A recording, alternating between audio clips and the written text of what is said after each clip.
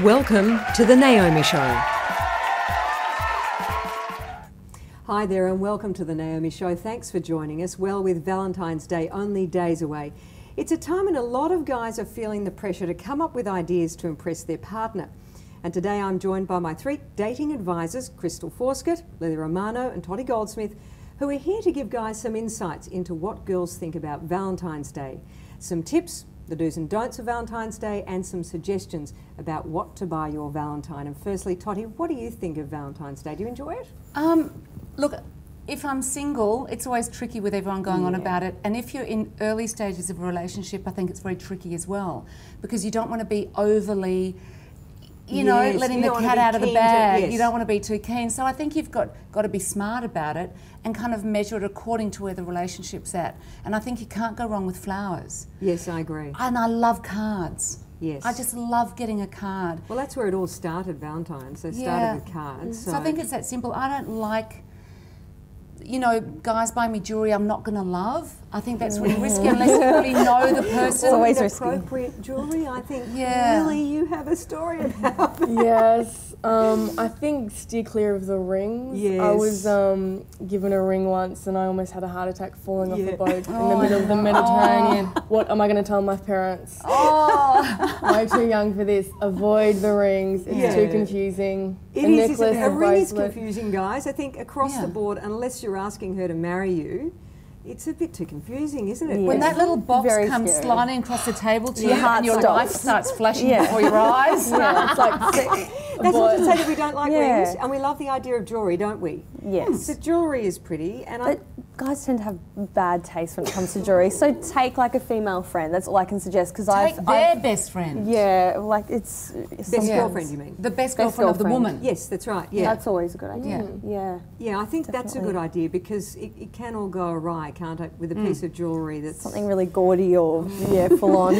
And hearts. Like, I'm not a big fan of hearts, and I think guys think Valentine's Day I'll get her a heart, and it ends up being something that's really cheesy, like with all these little ornaments, sort of, you know, ornate sort of things.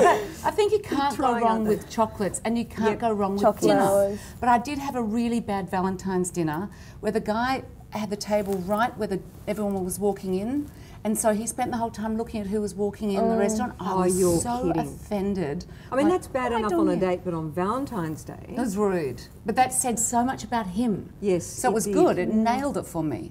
So the kind of gifts that we would find are great for Valentine's Day, jewellery is okay, isn't it? But they need to get some advice, Advice. What other kinds of things? Now, flowers, obviously, and chocolates. I think a weekend away, something different, spontaneous. The usual dinner in a busy restaurant can be a little bit like, well, you haven't really put too much thought into this. Well, that's if you're into stage 2 of the relationship, a weekend away. If you're already sleeping together, it's all right. Otherwise, it's like, what? We have 2 rooms? Back up. But it's so hard for guys, because they're really under quite a bit of pressure, aren't they, to actually come up with some great ideas for Valentine's Day or something new and fresh. Horse riding to the wineries, or that's a great idea. Doing a picnic on the beach. Ballooning would be great. Ballooning, it's very hot air ballooning. Yeah, wouldn't that be great? It's actually not that romantic. Is it not? Well, you're sharing this balloon with like 12 other people. You have to get up at 5:30 in the morning.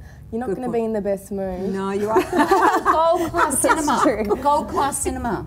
That's a good idea, yes. That would be nice. Something or outdoor cinema or something like that. Or even if you know the person well enough, like concert tickets for their favourite band that might be coming to town or something like that. That's a good idea. Yeah.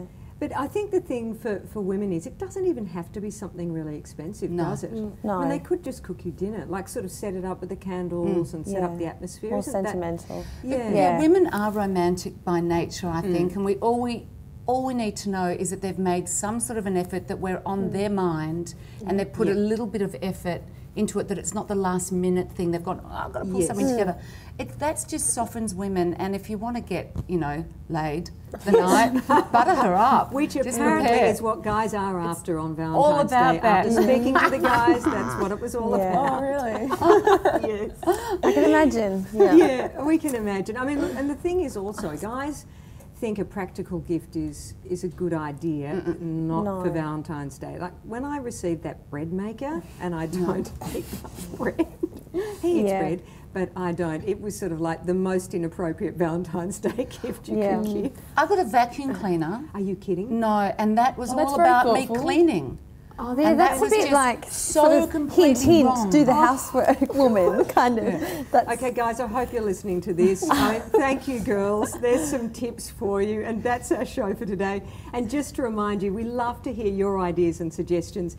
And if you have any questions for the girls, the guys, or our experts, please leave them on the website at naomishow.com. You'll need to become a member, but it's quick, easy, and it's free. And there are plenty of special offers for members to take advantage of too. You can also leave your video blogs or questions, which we may even use in the show. So don't be shy, send them in. We look forward to hearing from you. And thanks for watching. We'll see you next time. Your love life, let's talk about it at naomishow.com.